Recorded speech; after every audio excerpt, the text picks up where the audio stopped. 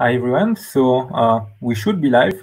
As always, we will wait 10-15 seconds to make sure that everyone makes the switch to the Q&A. I'm here with the two authors of the paper. If you have any questions, please ask them in the chat. In the meantime, I will ask one of myself. So your paper is based on the idea that using fewer test cases may lead to simpler repairs. Can you be a little more specific on why do you think these smaller repairs will generalize to the entire test suite? Can you repeat the last part of that question? So why do you think having a smaller repair on a reduced test suite will generalize to the entire test suite? So I think generally our idea is that so a program if a program can be modularized into different parts, then it generally a fault in the program is going to fall into one of those parts. And so if we kind of restrict the test case to just looking at that one specific part, then generally it can generate these simpler repairs. Just in that it gives the program a little bit more freedom in the changes that it can make to the program. It's not so constrained to a very specific area. So.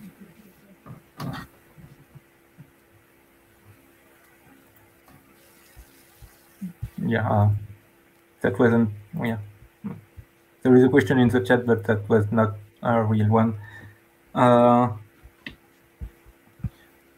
So on the same direction out, can you make sure you do not overfit to smaller test or smaller test cases? Or how do you make sure not to learn on those specific test cases? Yeah, so overfitting was definitely an issue that we did see happening. But our idea with that is that if we can build a framework that will, it'll get all of these test cases, or it'll get all of these repairs, and some of them might be overfit.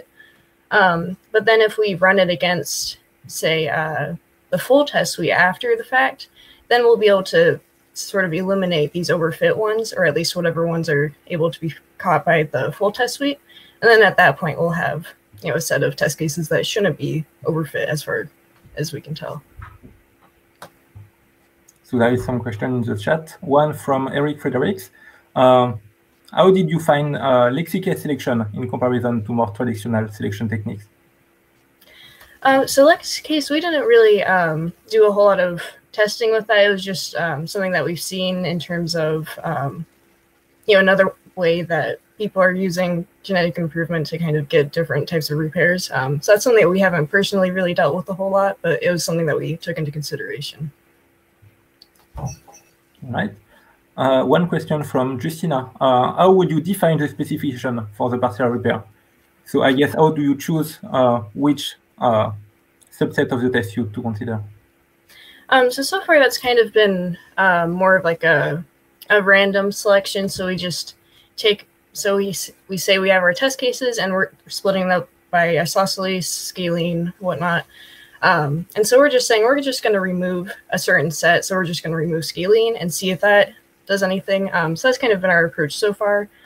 And so I suppose in the future, when we make our framework, we may be looking at ways that we can really narrow down what test cases we want to remove. But so far, it's been more of just removing them and seeing if that generates simpler repairs more often.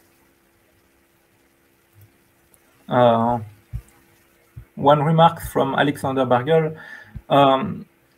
Did you compare to, for example, a fail-first approaches when you have your subset of the test suite first, with the important failure first, and then stop evaluating as soon as it fails? So generally, we just had it running, and then it would find a repair, or sometimes it wouldn't find a repair, depending on what kind of test suite we had. So yeah, sometimes it did fail right away, but generally our approach there was to just see if we were able to get repairs with the test suite that we were using, and then from there, kind of evaluate the types of repairs that we were getting.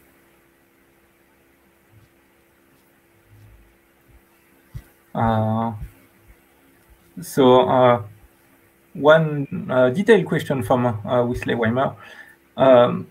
it feels like there should be a relationship between using 75% of the test cases on doing processing later versus using a selection or sub-strategy that doesn't require the full fitness on doing the processing later.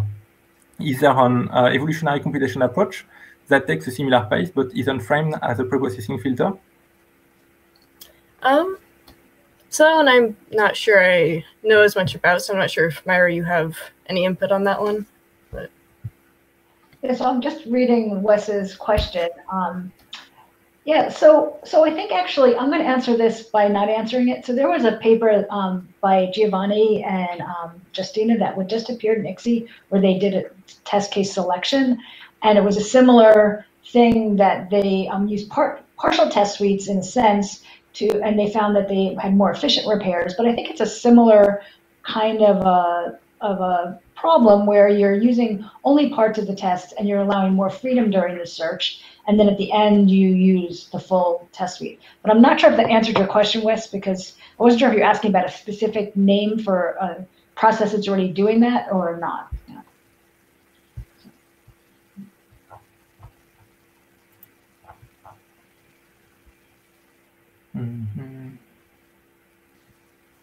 I'm not sure there are other questions. Yeah, so I definitely think it's this idea that, and somebody else had mentioned constraints in that as well. I think it's this idea of relaxing the constraints and letting the search have more freedom, but then at the end, using your full test, so just using part of them. But I think a key for what Linsey did is that she used tests that are based on higher level specifications rather than just random. So she can say something about that, but I think if you just use random tests, this doesn't work as well. So. Yeah, and in terms of like the random tests, we did a little bit of running with that, but what we saw was really just that it wasn't really freeing it up enough, or that it's hard to remove these random test cases and then see it generate better repairs, with the idea being that when we're removing just these random tests, instead of specifying where we're removing them, then there's still all of this jumble of test suites or test cases that are still conflicting or still constraining it in ways that aren't really helping.